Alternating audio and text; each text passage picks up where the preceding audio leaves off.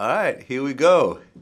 We have the most mysterious member of the Wu-Tang Clan, Masta Killa in the building. No question. Someone who doesn't speak much off record, Correct. Doesn't do a lot of interviews. Correct.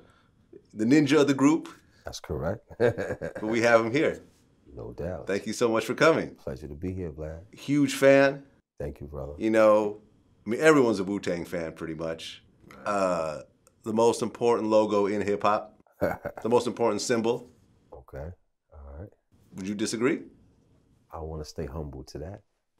You know, you have symbols out there. Like, you know, you have, the Rockefeller symbol, of course. You have the Dipset symbol. Or the hieroglyphics had a really cool symbol. Right.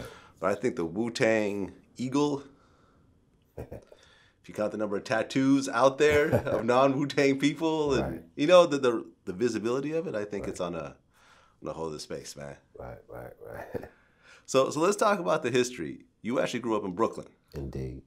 Okay. Did you know Old Dirty Bastard at all? No, I didn't. Not through my upcoming. No. Okay. But you knew Jizza. At a point, I met Jizza around 90, maybe 90, 91, something like that. Okay. Like, so which Wu-Tang member did you first meet? It was Jizza. It was Jizza? Yes. Okay. And before then, you weren't a rapper at all? Nah. I just was always a fan of hip hop. From the first day I heard it coming from the parks, in Bed-Stuy, man, the block parties and stuff like that, I've been a fan of hip hop, so. Okay, but you never try to actually rap or nothing else like that? Well, not seriously, with your friends. Just fucking around? Yeah. But you never wrote stuff down, went to a studio? I knew every word of the Sugar Hill Gang. Right. You know what I mean? But you never really had aspirations of being a rapper yourself? I never thought about it like that. Never thought about it. Okay. I guess at one point you and J-Rue the Damager knew each other? J-Rue's from my neighborhood. Okay. He's from East New York. Yeah. So we, when you're from the same neighborhood, you cross paths, with, other people from your neighborhood. So yeah, I know a good brother from my neighborhood. And you guys worked at McDonald's together? Yes, we did. Okay. Yes, we did. And was he like an aspiring rapper at that time, or was he just? He could have been, because, some of my, people that I know, they were more in the pursuit of it as far as being artists of the culture. I was just a fan of it. Okay. Even, meeting Jizza, I didn't even really know who he was to the hip hop industry. I met him as, we was just good brothers, just building, Okay, so you guys met when you were like 20? Somewhere around there, yeah. Okay. And when you guys met, what started to happen? Started building, playing chess, building mathematically. And, music was always there because we both fans of music. But I didn't know his history of what he had done in the industry. I didn't know he was already a co-chilling artist. I didn't know he already had an album out, these things, what I mean? So those things, kind of came in as we continued to build. He started telling me about, what was brewing. Right, because he had that project, was it Words from the Genius? Correct. It came out, and it didn't really make a lot of big waves. I remember at the time, kind of seeing, I remember the album, he's kind of on the cover, kind of sort of leaning up. Okay. And I remember it kind of came and went, but there wasn't a lot of promotion behind it. Right. You know what I'm saying? So you didn't really know who he was at the time. All right. So you guys hook up, and when you say mathematics, are you guys 5%? Nation of the Gods and Earths. You know what I mean? Okay. Yeah. In that whole proximity Culture. of it all. Because, we have Lord Jamar here all the time. Indeed. So. That's my brother. Yeah. So you guys started building, and he started telling you about the music shit. Indeed. And was he putting together Wu-Tang at the time, along with RZA and everybody else? Well, he spoke about it, briefly, to say, I got some brothers from Staten Island, we putting together this movement, and, we get ready to do this Wu-Tang thing. But, just casually, conversation-wise, nothing like, he wasn't kicking no rhymes for me, nothing like that. So I hadn't heard any music or anything like that. And, you know, when I did hear something, you know, it was like, so this is what you've been talking about all this time. Like, wow. Okay, you know, which song did you hear first? Protect Your Neck. Protect Your Neck. It wasn't even a finished song at the time. All the MCs weren't even on the song. Okay. Maybe like 4 people. And when I heard it, it was like, oh, okay. Okay, so you heard the rough version of Protect Your Neck. Correct. Was Method Man done yet, the song?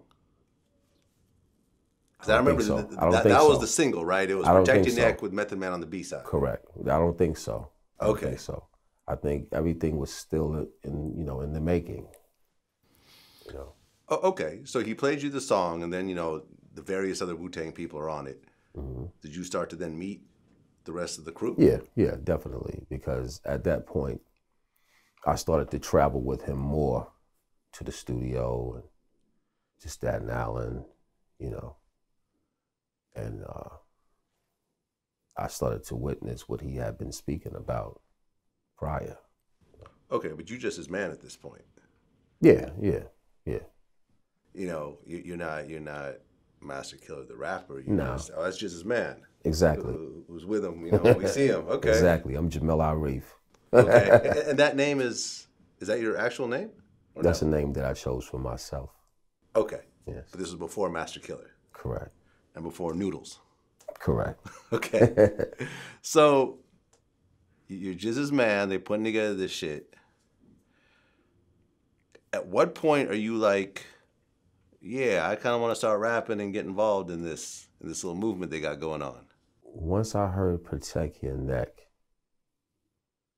it just, you know, and be with him every day, it just inspired me to just, you know, sit down and maybe, let me see if I can write something. Because it was, I mean, hip hop, everything was just like on the rise. You know, like you spoke about J. Rue the Damager. You know, they had their movement.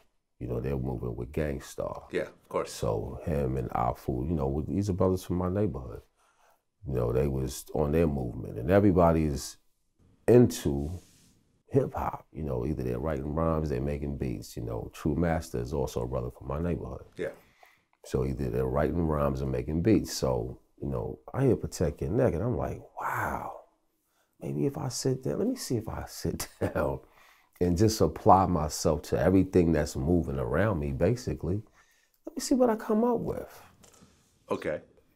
And that ended up being Mystery of Chessboxin. Correct.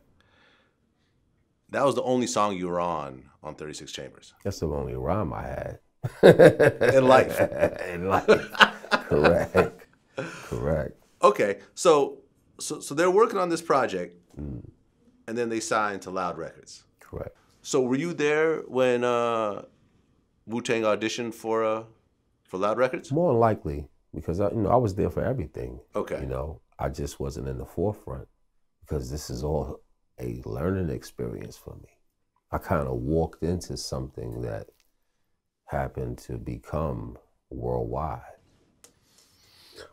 Okay, now when you guys are putting together that first album, you guys are all broke. Definitely. I guess you guys would shoplift, like cans of food just to get by? I mean, you know, times were rough. Yeah. Times were rough, you know. You know, in a Rolling Stone article, it said that to record Protect Your Neck, it cost $300, and they paid in mostly quarters. Wow. See, I don't know to the in depths of it like that, you know. But it was a rough time. Times were rough. Times were rough. Okay. Yes. And you guys get the deal from Loud, but it's not some huge multi-million-dollar deal. It's a deal that allows you guys to work on the project. Correct. So were you signed to Loud at all or no? No, not at that time, no. Was it RZA directly? I don't even really know the inner workings of, because like I said, I'm rolling with Jizza at this time. You know, everything is new and fresh to me. I'm just humbly, you know, with my brother and assisting and, you know, whatever is needed to get us moving forward, you know. Okay.